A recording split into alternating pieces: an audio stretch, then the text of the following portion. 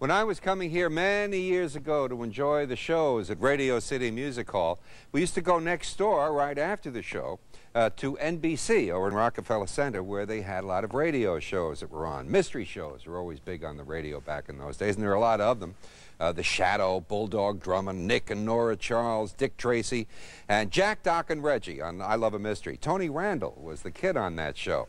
And I thought of that every time I saw Felix Unger years later. Many of those great radio detectives started out in the movies, or they wound up in the movies.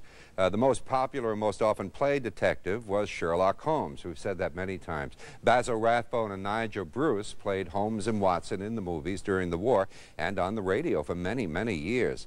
But they weren't the only ones to play the master detective and his Boswell.